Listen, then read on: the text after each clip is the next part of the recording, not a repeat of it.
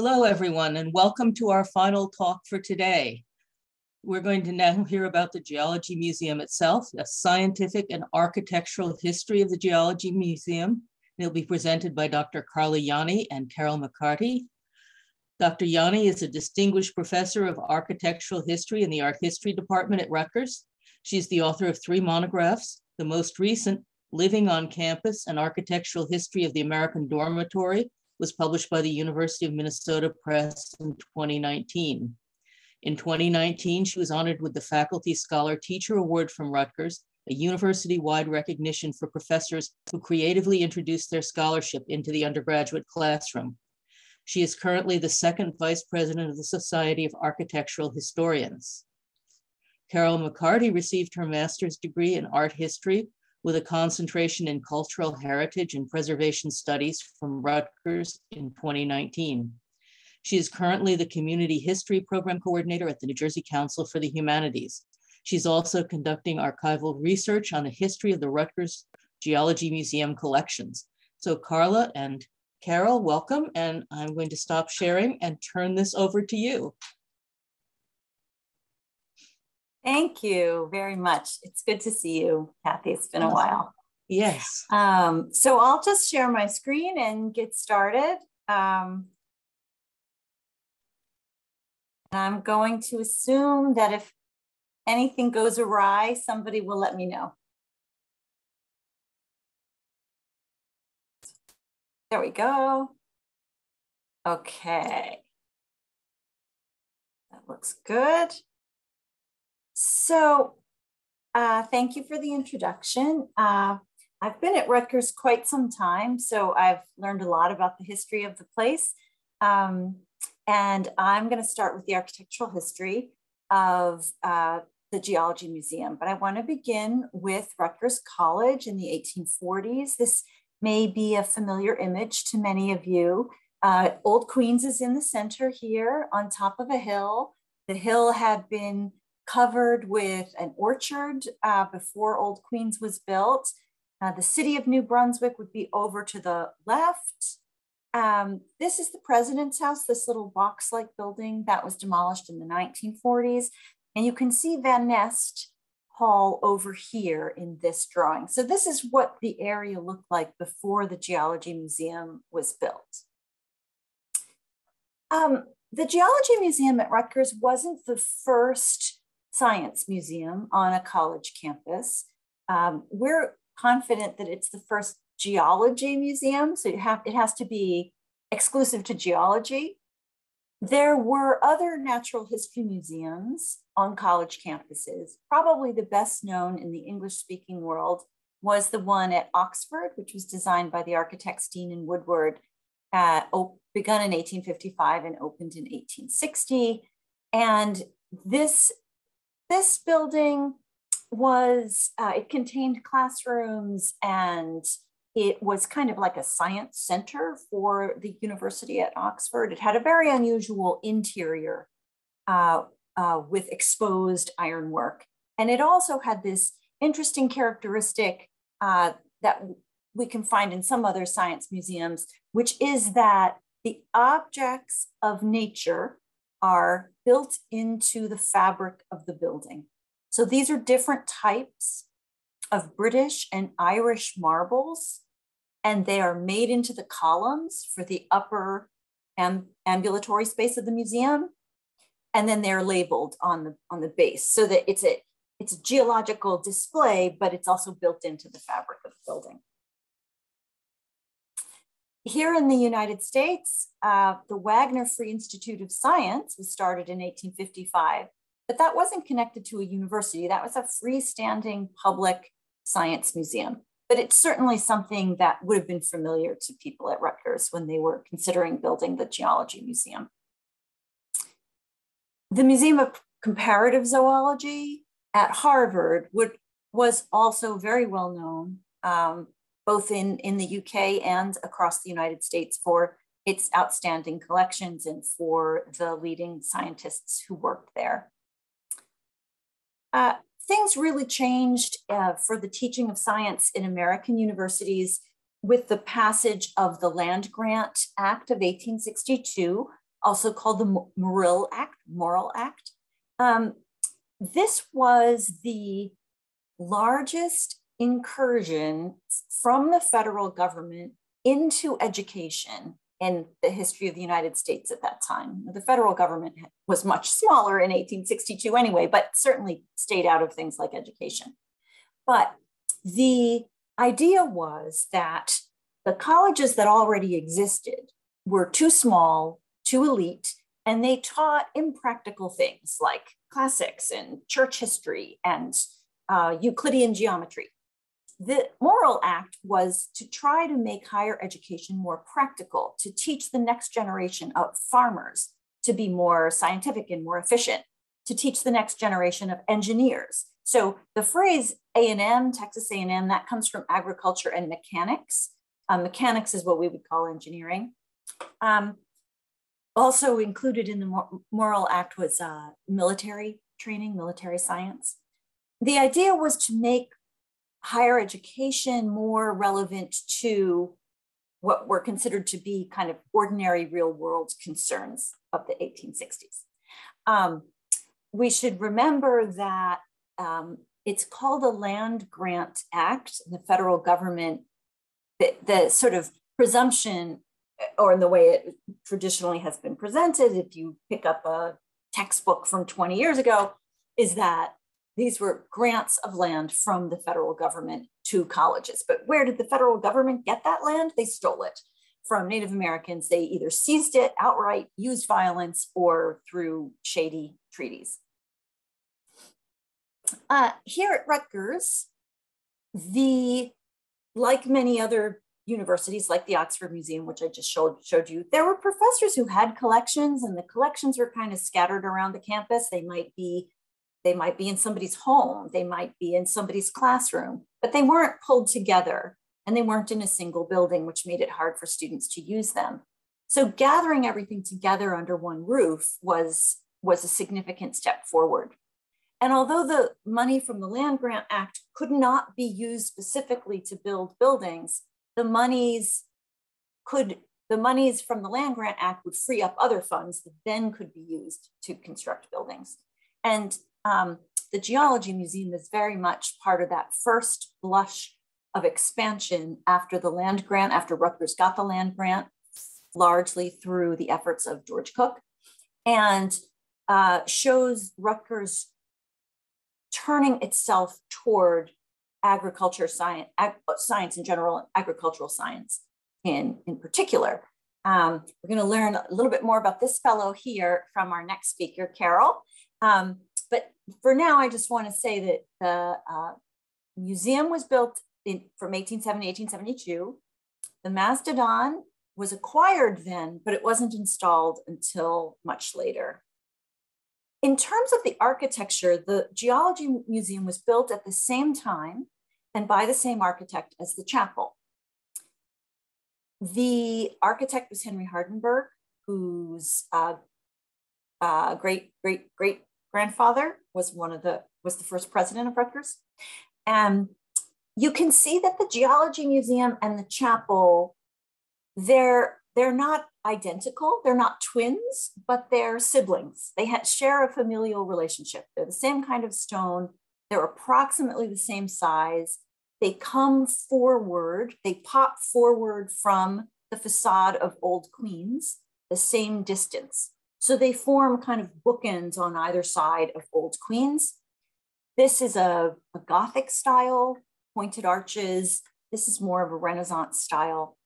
And so they're related to one another, and they form a three-building ensemble on the crest of that hill.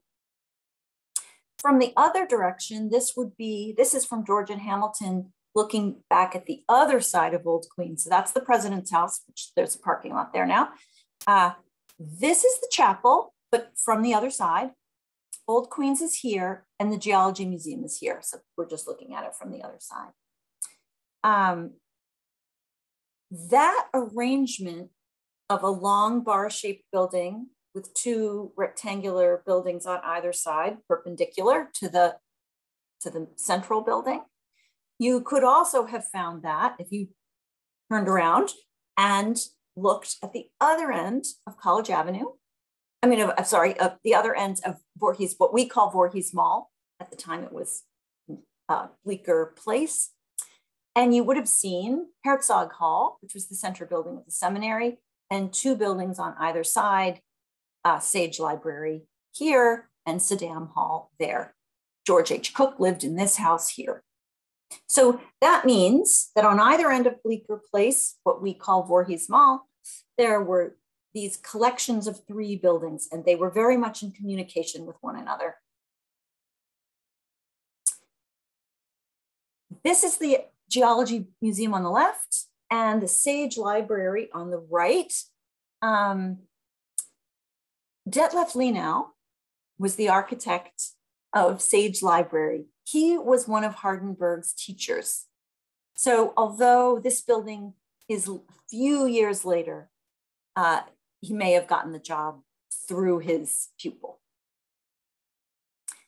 How did 19th century students use objects? How did they learn science? We think of science today as experimental science, right? You take biology and there's a lab attached to it. Take chemistry, there's a lab attached to it. That wasn't so much the case in the 19th century. The primary way that students learned from nature was by looking, by training the eye. It was the visual scrutiny of objects is the way that scientists studied the natural world. And that means that you needed lots of natural light. You needed open spaces where you could look at objects.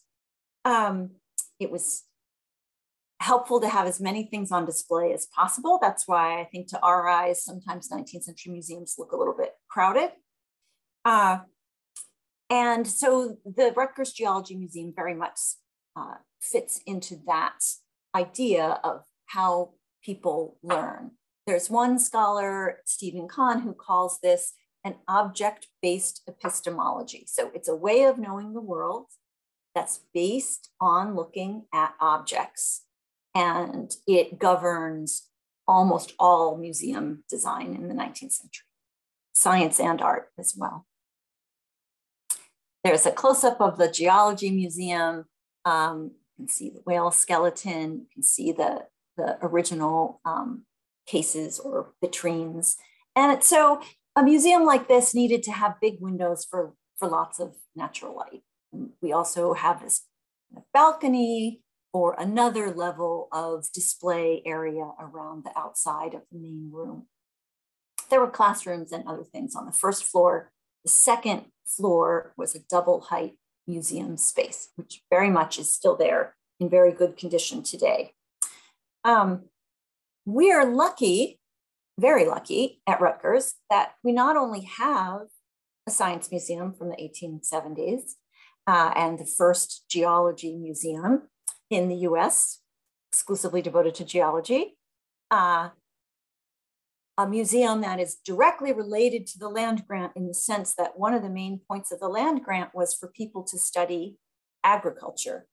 And geology is the study of rocks, yes, but it's also the study of soil. And it is also the study of minerals that can be used as fertilizer. So the study of geology is directly related to the study of agriculture. And this museum is a monument to that. We have the original building. The interior has not been changed that much. And we have a very good sense of what the collections look like. We still have the mastodon. We still have a lot of the original collection. So we have a historic building that's being used for its original purpose. And that's extraordinarily rare. And that's one of the things that those of us involved in the Geology Museum are always eager to share with an audience and celebrate. So I think I'm going to stop there and let Carol continue. And I'll stop my share and you'll start yours, right? Okay. And if any, and I know there are questions at the end. So if you have questions, I'll be here at the end. Okay, let me share my screen.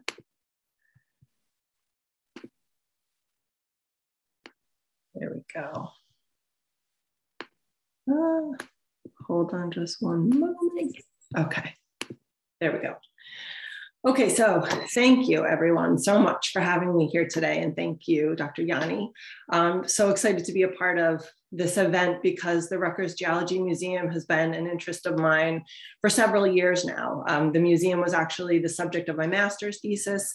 And for the last couple of years, I've been continuing that research, now focusing on the history of the collections here at the museum. And this past fall, I had the opportunity to examine William S. Valiant's papers at Special Collections and University Archives here at Rutgers. And for me, his papers were a treasure trove. So that's why I'm really excited to tell you about him today. So let's get started. William Valiant, he was born in 1845 in Rome, New York. He was a pivotal figure in the history of the Rutgers Geology Museum because he was the first person to actually organize the collections into a functioning museum. The architecture, like Dr. Yanni was talking about, that provided the space for gathering. The collections of the museum provided the tools for instruction. And while the architecture and the collections were critical, there were also key people at Rutgers who utilized that architecture and organized the collections so they could be used to convey the scientific knowledge that was happening at that time.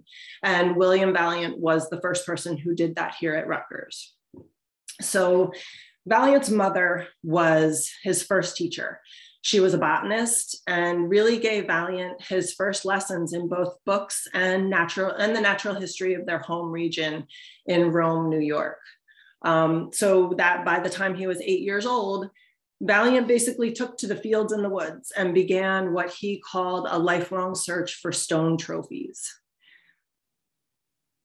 So a big event in Valiant's life happened in 1862. At 16 years old, he lost his left arm in an accident at the mill where he worked. And this is a newspaper article that was published just after the accident that describes the events in rather gruesome detail, particularly the amazing fact that for that time period, not only did Valiant have a complicated surgery to amputate his arm, but he survived that surgery. And that was a big deal for the time, and that's why it made it into the newspaper.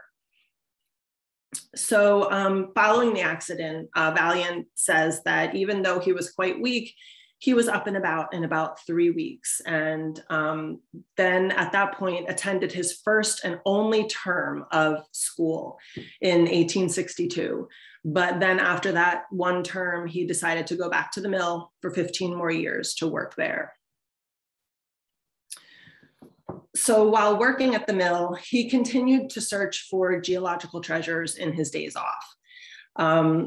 And he decided at one point that he felt he needed a guide or a book in order to do this searching a little bit better.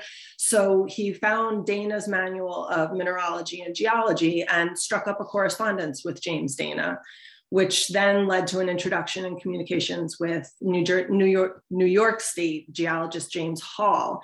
So at this point, he was really establishing relationships with people within the discipline. So that by 1875, Valiant began classifying and cataloging private collections in the Rome, New York area.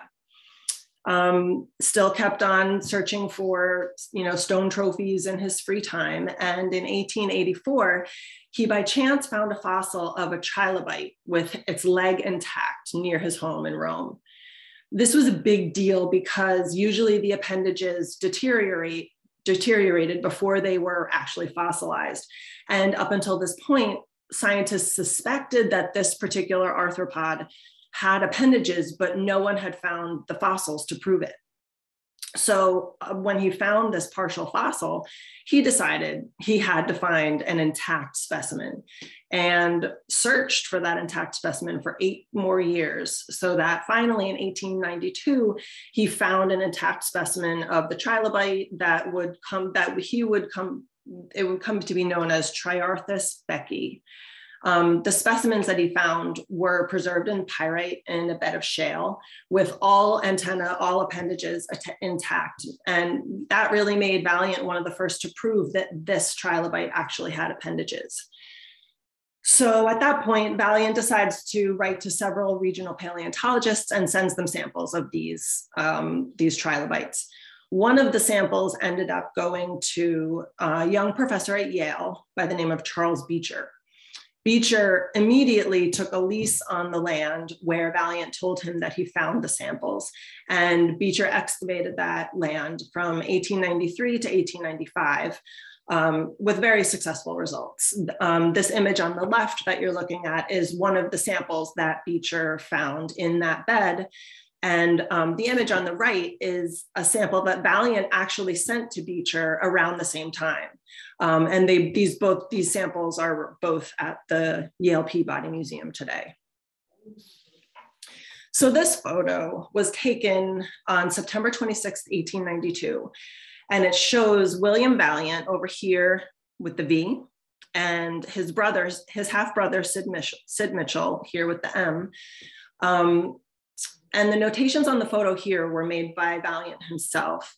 And this X right over here on the right side of the picture shows where the trilobite specimens with appendages were found in place. So that is marking the exact location of the trilobite bed that would come to be known as Beecher's bed. Just a few months after this photo was taken, Professor Albert Huntington Chester asked Valiant to take charge of the collection in the museum at Rutgers College at the time, and Valiant accepts the job and arrives at Rutgers with his wife on April 6, 1893. So in his descriptions of the beginning of his time at Rutgers, it's clear that Valiant is rather shocked at the state of the Rutgers Geology Museum when he arrives. He states that the original condition of the museum was quote unquote beyond description, and that the Rutgers Geology Museum was really kind of a geological conglomerate of things and in a completely haphazard state. He says the collections were here, there, and everywhere, and he describes it as something like a moving day after a fire. So in general, it's his job to clean all this up. His biggest task is to clear up, classify, and label everything pertaining to geology in the museum at a salary of $40 per month, half of which was paid by Professor Chester. So there was initially a short period of organization because when he got there, there were no classified collections of any kind that could be used for illustrations to support lectures in the classroom. So his first task was to make separate systematic arrangements for rocks and fossils and minerals and comb through what he found at the Geology Museum to get these classifications in place for the fall 1893 term so that they could be finally used for lectures in the classroom. And he also did one other thing when he first got there. He changed all the locks in the museum because when he arrived, you needed about 100 keys, 100 different keys to open the museum, the classroom doors, all the collections cases, and Valiant thought that that was ridiculous. So he reduced that to a more manageable 10 keys. So Valiant tells us in his papers that basically this original and early organization and classification took about 6 years until the entire mass was reduced to something like a respectable museum. One of his official duties was to keep the museum open and free for anyone who wanted to come, to welcome visitors and to explain the collections to them. So while he was supposed to be organizing the museum, that work had to stop when visitors arrived. And another thing that affected his work as well was weather, because since the building had no heat, there were times, especially in the winter and the summer, when it was either too cold or too hot to be able to work in the museum. So the museum opened April 15th, 1893, and the first visitor that William Valiant entertained at the museum was Mrs. George Cook and her daughter. And by the end of that year, in 1893, there were 259 visitors that came to the museum. And Also, in addition to working directly with the collections at this point, William Valiant also delves into the origin of the collections and the museum by learning about the activities of the Natural History Society at Rutgers College. In his papers, he provides historic details of the Natural History Society. He includes meetings, lists of members, collections, reports, so that in time, Valiant not only knows every inch of this museum and what it contained, but he understood the history and the provenance of the collections as well. So by 1899 and 1900, Valiant decides to write a detailed description of the museum and collections and has photos taken of the interior and distributes this as a pamphlet. And he actually had to pay for the printing and the postage to distribute this pamphlet himself. Now, considering how he described the state of the museum when he arrived, when I look at this photo of these gleaming, orderly collections, I imagine that this must have been a great moment of pride for Valiant. And the pamphlet was a perfect way to advertise the facilities and the work that he did. At this point, he estimates the museum collections had about 20,000 specimens, with an average of 3,000 visitors per year to this free and public museum. And also around this time, Valiant notes that after public school hours, he says, quote, "Many boys and girls come in, some from curiosity, others to play, but most of them to learn something. Some of them make a mess of the register, but we can't refuse them," end quote. So I thought that that was a cool little detail that he included in sort of his day-to-day responsibilities. Around the same time, in 1901, Valiant was considered for the position of New Jersey State Geologist, but ultimately was not chosen. In a letter to a friend, Valiant seemed quite weary of the details of this whole situation, but clearly believed he had been passed over for political reasons and for a lack of education. He, again, only attended that one term of school back when he was 16, but specifically the political reasons because he didn't campaign for himself. And he proudly stated in the letter that he absolutely refused to do that. By this point, Valiant had also started regularly contributing articles on the Rutgers Geology Museum and its collection to a periodical for the discipline called Mineral Collector. Here you can see that the editor of Mineral Collector decided to honor Valiant's work by publishing a full-page photo, and in the December 1898 issue with a note about some of the work that Valiant had done, but he did this without Valiant's knowledge. And in the note, you can see right over here at the bottom, the editor writes a little note basically saying that Valiant may be upset with him for doing this, but the editor basically says it'll be okay because Valiant only has one arm and I have a record as a runner. So this really speaks to the relationships and the friends that Valiant has made within the discipline. So at this point, Valiant finished his initial organization of the museum, but given that there were always additions to the collection by gift, exchange, purchase, the work would never be done. For example, he revises historic collections after 1900. So he revised the Beck and Cook and Chester collections.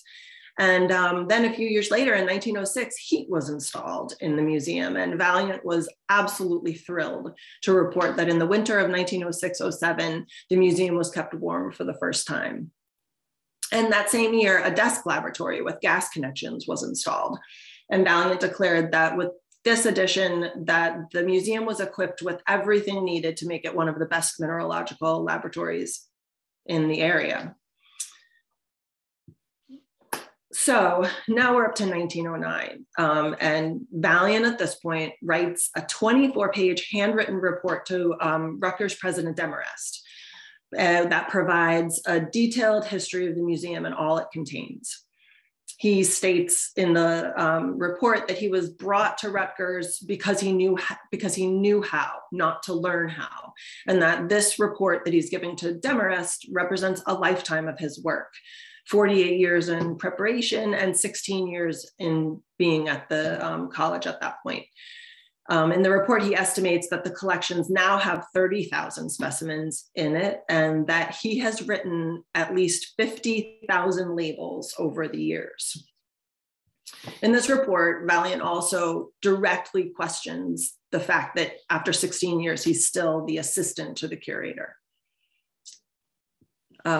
He says, and I'm going to read this out loud, 16 years of hard work and study, we have not been able to graduate or obtain a diploma or a degree. The name assistant is good as far as it goes. But who has written a larger thesis? Are not the labels, records, and abundant evidence of scientific work in the museum much more than a thesis? The usual thesis is prepared after nearly 4 years of college work is done and may take a few weeks to prepare. How will that compare with 40 years in the field and 16 years in a public museum and the association with professors, students, scientific specialists from everywhere and all kinds of visitors for 16 years, and assistants still? Now, I know these are a lot of words to put on a slide, but I felt that it was important for all of you to see Valiant's words and to feel his frustration. I'm not sure if these exact words were ever submitted to President Demarest, because in Valiant's papers, there's two slightly different versions of this report, and it's unclear if both or either were given to Demarest. But in 1909, it's clear that after 16 years as assistant to the curator, Valiant is frustrated with his position. So in this report that he writes to Demarest, Valiant also references 1,000 handwritten page manuscript that he's written. And here's a picture of the manuscript in all its glory in Rutgers, in special collections and university archives at Rutgers. He also writes a 3-page index to the manuscript. The manuscript provides a complete history and description of the Rutgers Geology Museum building, classrooms, collections up to that point, as well as general geological information for New Jersey and New Brunswick. And the index also lists fun things like baby mastodon, stuffed owl, slimy reptiles, and other just interesting tidbits. In the manuscript, Valiant also devotes 2 chapters to relics, one on relics that had been found in the New Brunswick area already, and another called Relics to be Sought For by Future Collectors. And that's the one on the right over here. Valiant actually gives detailed instructions on places to look within New Brunswick in the year 2020 to find relics. So I don't know, I think this would be a really cool field trip idea for the Rutgers Geology Museum. So the last chapter in the 1,000-page manuscript is called What is an Education? And in this chapter, Valiant devotes 25 pages to his rather bitter musings on the meaning of formal education. Here we have another window into Valiant's personal opinions. And while you could say that lack of education is a great regret of his, I think that it's equally accurate to say that he vehemently believed a formal education was not the only path. He believed that passing over individuals like himself for lack of formal education, and sometimes for lack of an arm, was vastly unjust, because it made it seem like just because someone wasn't a graduate, it necessarily meant that they had no education. And he believed that a formal education proved absolutely nothing of practical value, and that if a man was made of the right stuff, he would succeed in or out of school. By 1913, Valiant had finally been promoted from assistant to the curator to curator. But by 1918, he was ready to retire. And he and his wife wanted to go back to what they felt was their only true home in Rome, New York. President Demarest asked him to wait until a conversation could be had with then director of the museum, Professor J. Volney Lewis, who was out of town at the time. So he sort of put him off for a little while. So by now we reached the year 1920 in Valiant's story. And I'd like to circle back for a moment to the specimens of trilobites that Valiant sent to Professor Beecher at Yale back in 1892. As I mentioned, Beecher took a lease on the land, excavated the land, found numerous intact specimens, and he continued that research until his death. He suddenly died in 1904, at which point Beecher's student, Percy Raymond, takes over and continues the research and ultimately publishes a combination of Beecher's research and his own in 1920. Valiant, and so here in the highlighted section over here, you can see that Raymond credits Valiant with being the first to discover what would become known as the famous Beecher's bed, and a critical source for intact specimens of trilobites at that time. And I recently learned from a collections manager at the Yale Peabody Museum that Valiant's role in this discovery and the subsequent research is quite well known and accepted. Valiant did retire briefly around this time, but he returned to New Brunswick and continued to be active in the museum until 1923, when he was no longer strong. He wasn't strong enough to attend to his duties anymore. So in the end, although he was frustrated and perhaps disappointed with some aspects of his life, colleagues and professors who came to the museum in the years after Valiant would say that his was a life of usefulness. William Valiant's papers are incredibly rich with detail and information, as you now know. This archive of Valiant's professional life and work at the Rutgers Geology Museum is an incredible resource for those of us who study the museum and its place within the history of Rutgers University. His papers provide us with an incredibly detailed history of the museum, its collections, the people who manage them and use them, and really maps out a clear picture of not only Valiant's years at the museum, but also the earlier history and the origin of the museum. And the archive also gives us a snapshot into William Valiant's personal thoughts and regrets with regard to his professional life. You know, he may have complained, but without him, we would not know everything I just told you about the museum. 30 years of his life were spent here, making the museum into something that could be used by Rutgers faculty and students and the general public. I mean, could you imagine being a little kid in New Brunswick in the early 1900s and leaving school and running over to the Geology Museum to play?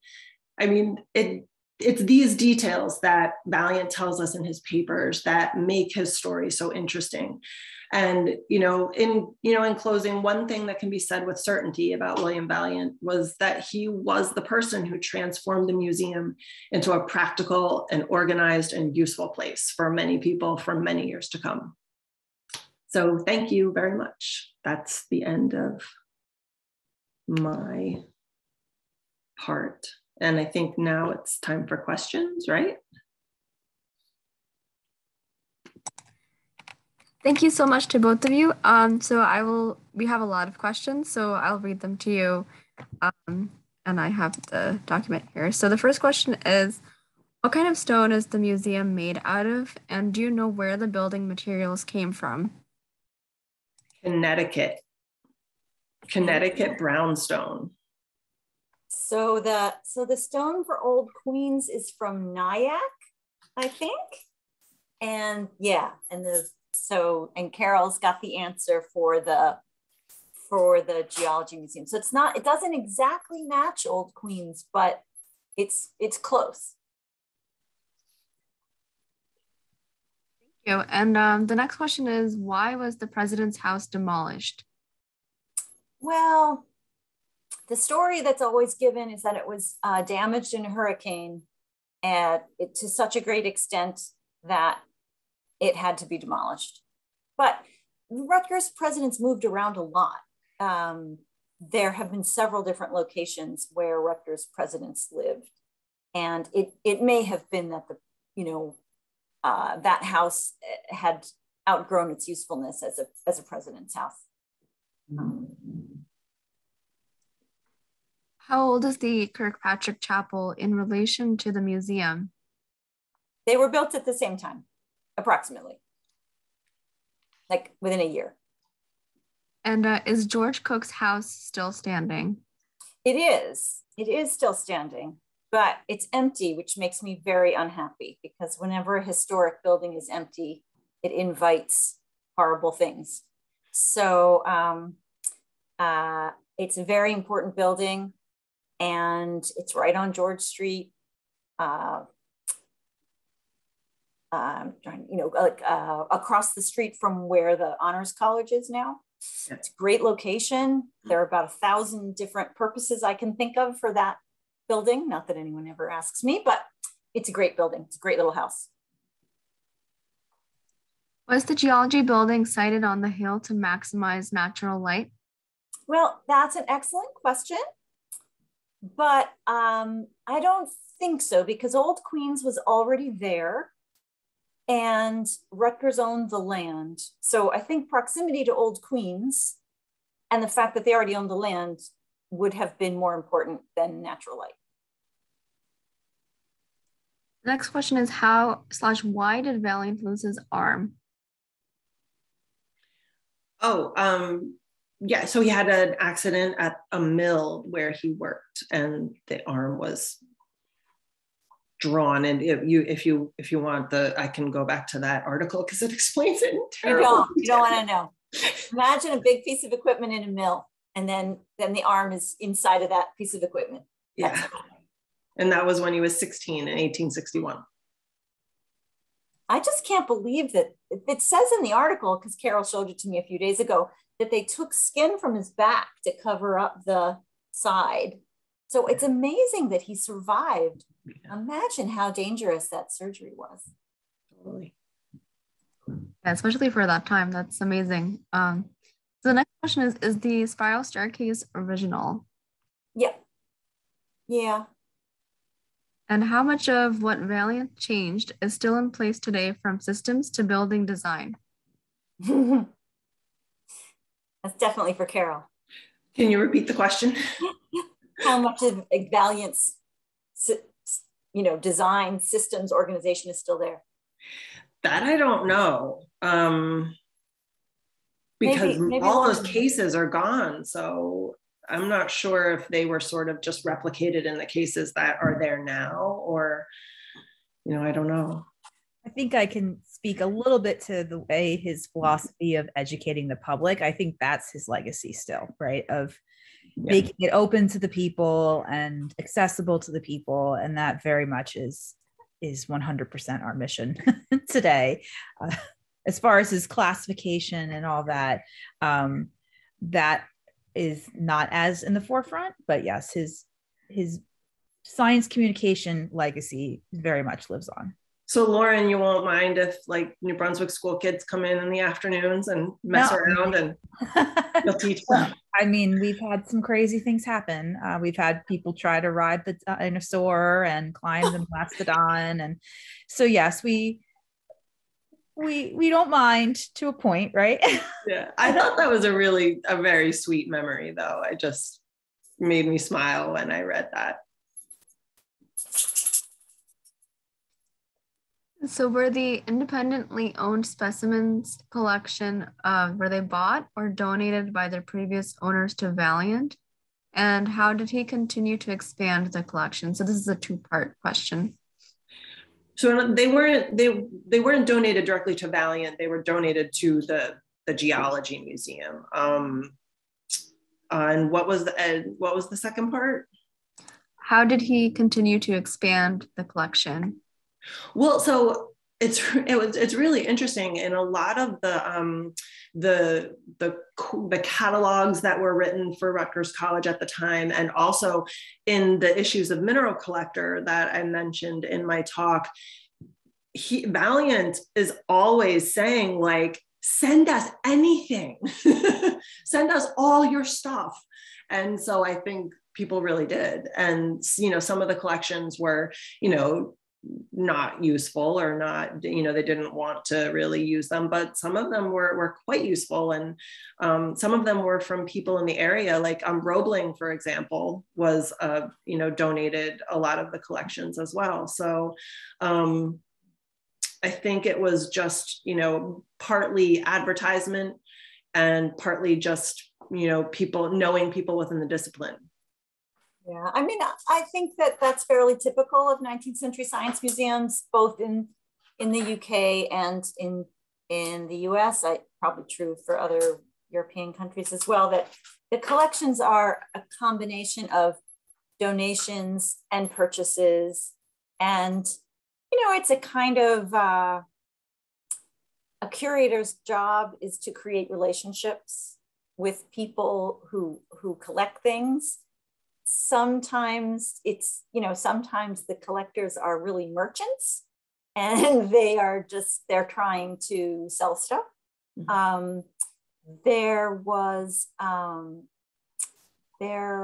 was a natural history dealer, basically based in Rochester, New York, who sold entire collections. So he sold Smith College the whole science museum. Like, you know, it was like a package deal. In other cases, curators would write to someone like Ward, that's the guy in Rochester, and say, you know, we really have a great collection of, make this up, right? We really have a great collection of birds, but we have a terrible collection of amphibians, and we just want a few representative whatevers. You know, what do you have? So it's really surprisingly haphazard the way 19th century science museums develop their collections.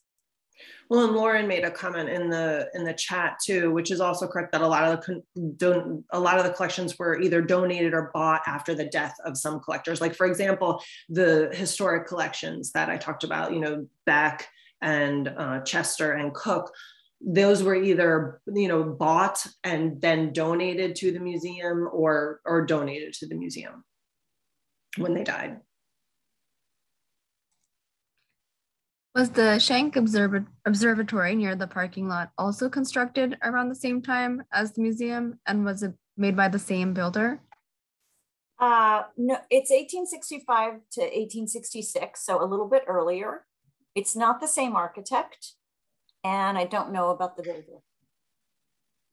But I would place it more or less under the same umbrella of, it's after the land grant, and Rutgers is sort of recasting itself as a research university, and research universities need observatories. But Schenck donated the funds for the observatory out of the blue. Rutgers wasn't expecting the gift, and it isn't necessarily what Rutgers would have chosen to build in 1865, but that's how, you know, not that different from museum collections. The donor has the money and the donor wants to make a specific gift, and that's what it was. Is a copy of Valiant's pamphlet preserved in any Rutgers collection? Yes, that's actually where, and I wanted to put a picture of it, but it was small and it didn't really show up very well on the slide. So, but yes, there is a copy of it in Special Collections and University Archives in his papers. And here's another question for Carol. How much of Valiant's 1,000-page manuscript did you read? So that's a funny story, because I don't know if many people know that Special Collections at Rutgers had some significant damage from Hurricane Ida in August. And so they have had to close and move all of their collections. So I basically got in there in this very short window of time when it was open, you know, after Ida, but before they closed to move everything. And so I had a very short window of time. So I basically scanned for my dear life and picked things that I thought were going to be important. And then, you know, my time was up and I couldn't go in anymore. So the short answer to your question is probably maybe a quarter of it, but it was pretty cool. And the next question is, where are the details of that future collections of 2020 trip you were talking about? Same place. All the, yeah, I was like, wouldn't that be a really cool trip? Lauren, come on. I did scan that chapter because that chapter was too interesting to leave behind. But that is in Special Collections as well. I have a feeling there's probably something built on top of that site.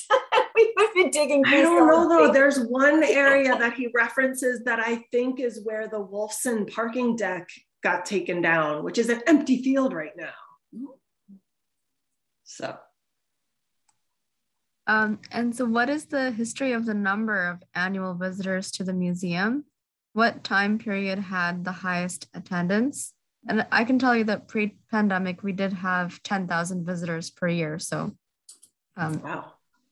That I don't know. Do you know that, Carla? I don't know the exact. The only How about reason you, I knew. Lauren or Kathy might know. I only have the records from when we've been doing it for the last 10 or so years. And like Rhea said, yes, our right before the pandemic was our highest with tours and everything of a little over 10,000 visitors. So other than that, we don't have the data for other times. So I think I might be able to find out in archival, in more Valiant's papers, but I only knew that one 3,000 was because it was in that brochure.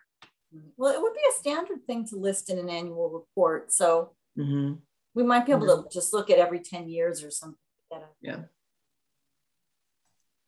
And I think this might be the last question. So for someone interested in history, are there other buildings on Rutgers campuses that they should know about? Well, sure. There are lots of them. Let's see. The historic core of the Rutgers College campus, so the part in New Brunswick, has a lot of really important buildings. I mentioned the cookhouse, which could use a little bit more research. The building I'm currently most concerned about is Ford Hall, which was built in 1915 by the architect Bertram Goodhue, and Rutgers intends to demolish it. And they have stated on numerous occasions that they're going to demolish it. They have no idea what they're going to replace it with. Facilities has been very open with me and sharing their belief that they cannot save it. Which means they don't want to pay the money that it would take to save it, because it's not in great shape. It's a complicated building because even though it looks like it's a long, skinny building that would have a corridor down the middle, it's not. It's more like 5 row houses, and there's staircases everywhere. And some of the floors were made of a kind of unusual material for 1915. But that's a really important and interesting building. And so, yeah, I mean, I think that Carol and I and some others are working on raising the profile of the Geology Museum by applying for a national landmark program that would not change anything legally, but it would give it greater prominence. But the other thing that's also been in the works for a while is, if you think about it, if you know Rutgers, if you think about the Geology Museum, Van Nest Hall, Winans, Old Queens, the chapel, and Schenck Observatory, that block, there's nothing in there that was built after 1890. Winans is the newest. And that makes a really amazing collection of 19th century buildings. It looks more like a 19th century college than a lot of other 19th century colleges, because they have other things mixed in. So that is a very important historic district. And there's actually 2 more questions. So the first question is, are any of Valiant's handwritten labels still in existence or still on display? They must be, don't you think? What do you think, Lauren? I mean, we have some of the historic labels on display. I'd have to look to see if they were written by Valiant. Maybe we can do a handwriting comparison, Carol, at some point. His handwriting is beautiful, luckily. Yeah. And I haven't gone through all of the collections that are in storage, but I'm sure they're there too. Yeah, people tend to be pretty sentimental about handwritten labels. I doubt they would have all been thrown out. No, and we make a point to keep them, because it is, in a lot of cases, the labels are more important than some of the minerals. So yeah, no, I don't mean you. I mean, obviously you would never do that, but I'm thinking of like in the 1930s, 1940s, 1950s. I mean, even back then. Yeah, there are some minerals with the objects, yeah, that we have 5 labels for them, and it's like from all the years of them being relabeled. Oh, neat. Stuff, so really cool. That's kind of cool.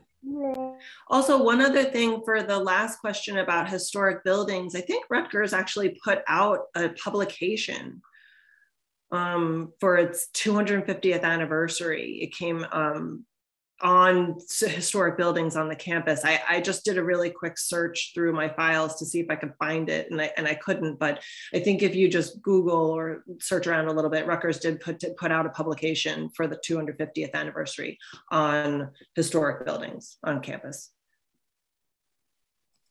Okay. I just wanted to add that we have some text on our website. I put it in the chat of that historic brochure. I think it might be the one that you're referring to, Carol. It is. It's actually verbatim. So if you want to read, it doesn't. It has the text. It doesn't show the actual. Right. Exactly. Yeah. The actual pamphlet. Okay. Now we have the last question. Is Valiant's prioritized trilobite with the legs from Beecher's bed currently exhibited somewhere? So I am not sure. I am working. I spoke to the collections manager for invertebrates at Yale on Monday, and she sent me as much as she could in that short time. But she's looking for me to see if we can find those.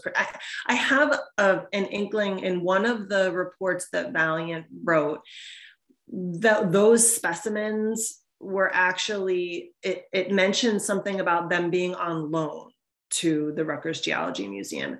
And I wonder whether Valiant took them with him, which I think would be, you know, if they were a gift from, you know, from Beecher to him, I think that it's perfectly, you know, feasible to think that he would have just taken them with him when he left.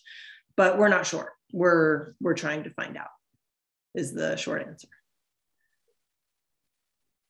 But there are some of the specimens at Yale right now. They are not on display because actually the Yale Peabody Museum is under a complete renovation right now. So they have, you know, nothing out right now. But there is a list of specimens that Valiant sent to Yale there, and yeah, so they are there. Okay, thank you so much. And that wraps up our day. So thank you so much to both of you. That was really interesting. I learned a lot. And thank you to everybody who presented today and to all of our audience members. And Dr. Scott, you can go ahead.